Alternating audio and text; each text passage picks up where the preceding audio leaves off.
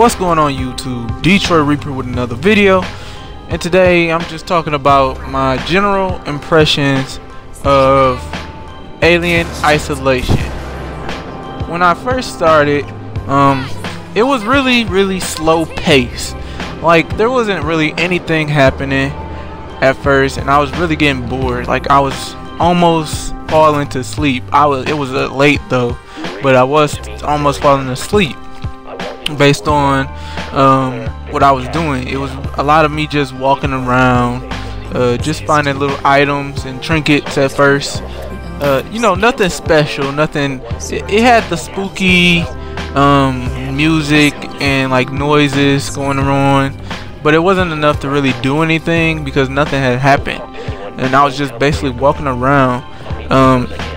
All I can say is with games like this, you have to know what kind of gamer you are. Some gamers, you know, they like action, adventure, they like doing things constantly, they like running around, you know, having weapons and just doing all types of different things. This is more of a slow pace.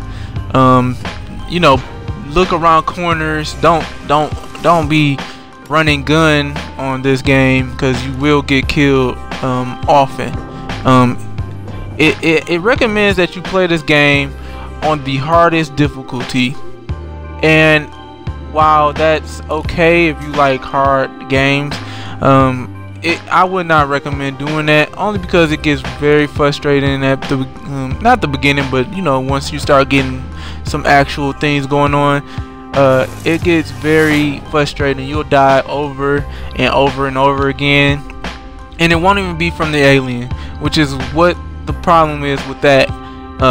Most of the time you're gonna die from either another human or an android, and you know, I've encountered the alien, but it's not like he hasn't really done anything yet. He killed me, I think, twice. Well, actually, he killed me a bunch of times recently, but before this, when I made this video, I had only seen him, I think, once. So, you know, it wasn't like he had been killing me over and over again. So I don't know what he acts like.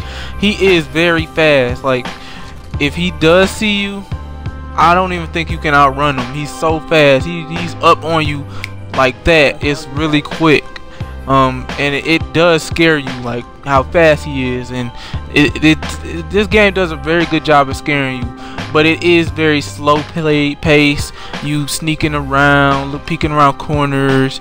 You know, that's really, if you're really into the Alien franchise, then you probably will like this game a lot, because you'll be learning more about the story behind what's going on and things like that. I haven't watched the Alien movie in I don't know how many years. It's been a while, so I can't really talk about that aspect of it, but it seems like what's going on is really connected to that, and it's real good. I like it like that. Some other things that I really liked were like the Connect functionalities with it. I believe you can do it with the PlayStation camera as well. Not sure though. You could use your head. It can track your head, so you can move left and right to peek around corners. And you can turn that off if you don't like that, and keep the other feature on, which is if you make any noise in the room, then the people will hear that around you. The AI will hear that, the alien will hear it. You know, things like that. I think that's cool, but I have a child, so that doesn't work out very well. He's over here playing a lot and making noises constantly, so you know, you get caught a lot. So I kind of felt that they were a little bit gimmicky, but they're cool little features that I just enjoyed. I'm glad that they at least tried to do something with the Kinect and the cameras, but I turned them off. All in all, the game is pretty good. You have to know what kind of gamer you are, like I said, before you pick this up. If you like these type of games, you're gonna really like this one. If you like running gun, action-packed, explosions everywhere, and you probably won't really care for this. You'll probably get bored and be upset that you bought it. But overall, so far, I'm having a good time. I just need to get further before anything really happens. And that's all I got for today. Peace.